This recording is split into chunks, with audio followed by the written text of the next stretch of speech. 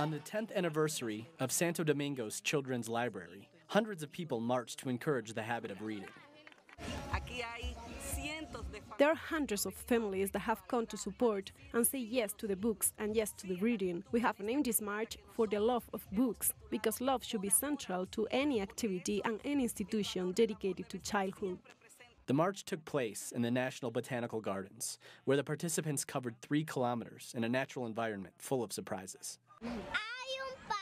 There is a country in the world located on the same trajectory as the sun, a child of the night before, in an unlikely group of islands of sugar and alcohol, simply light, like the wing of the bat supported on the breeze.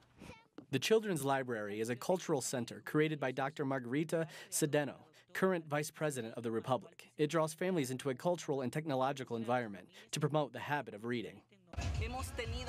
We have had more than 1.5 million visitors, sharing around 80,000 activities: workshop, reading clubs, literary meetings, film festival, comic festivals, storytelling festivals, to stimulate the new generations. We also found parades of storytellers, stilt walkers, literary characters, dance, theater, paint, and music. Every kind of artistic expression was present. We are walking to motivate each child, each human being to read, because it's important to read. It is important because it teaches you. You learn a lot and it natures you. Everyone is walking here for life. Initiatives like this open a door to hope, because encouraging the love of reading in the new generations will result in a higher level of culture and more critical spirit.